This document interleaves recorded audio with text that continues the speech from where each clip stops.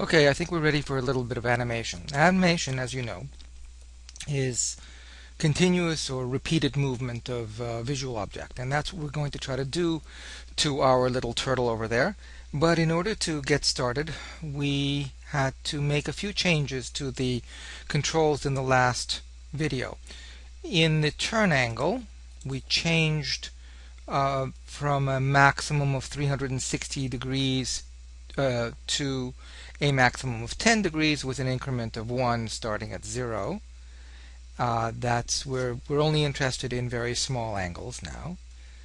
And we changed the step size limits to a maximum of step size of 1 with an increment of 1/100th, also a minimum of 0. We've also taken the code out of Draw Me a Leg, out of the button itself.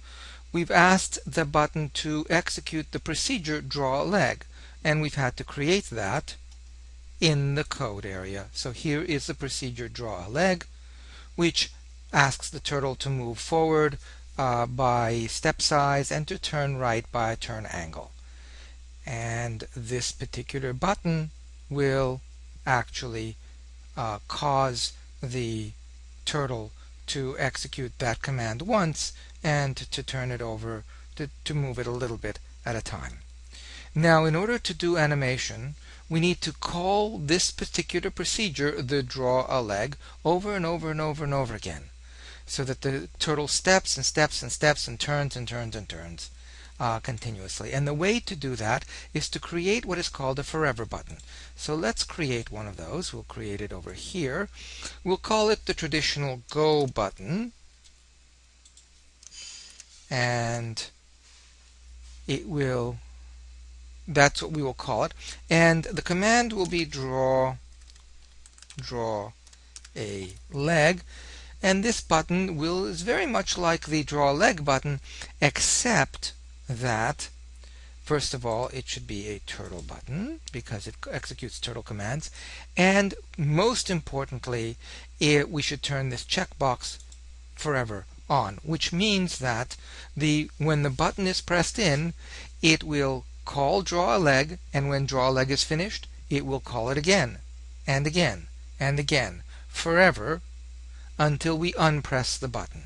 So let's watch.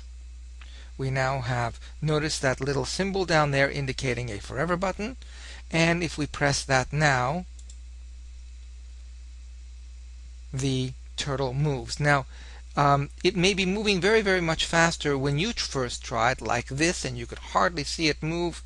This is one of the mechanisms, this particular slider here is one of the mechanisms that slows down or speeds up the execution of the entire program in Netlogo, and is one of the 3 ways that we can actually slow down or speed up animation. Slower this way, faster this way. Another way that we can choose to slow down or speed up the animation is to change the size of the step size. If we make the turtle step a little bit shorter each time, it should actually slow down. So let's change the step size, move it down.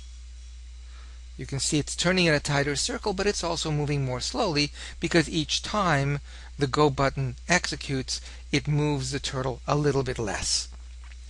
The third way that we can, by the way, we're increasing the step size and making the circle, so to speak, larger, but we're also moving the turtle faster. The third way, beyond moving this slider back and forth and changing the step size, is, let's stop it. Notice that this kind of forever button, when you press it once, stays pressed in until you press it again. The third way we can do that is to actually build in a little bit of a delay after each time the Go button fires and executes the Draw a Leg.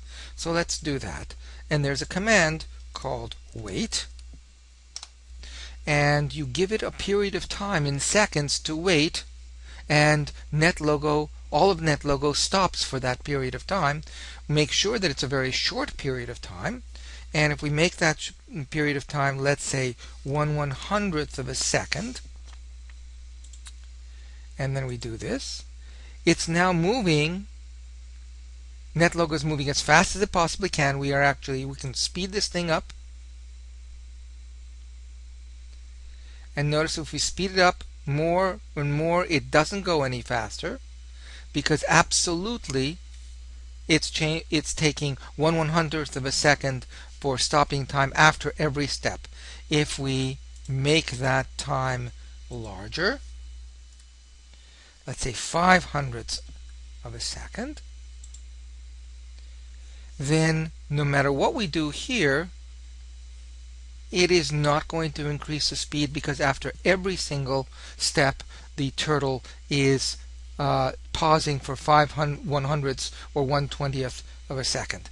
And this is the way we as programmers can actually choose to control the speed of the animation. Now what I'd like you guys to do is to try to duplicate this and play with the step size, play with the slider over here, and play with the wait time to see that they all control the speed of your animation.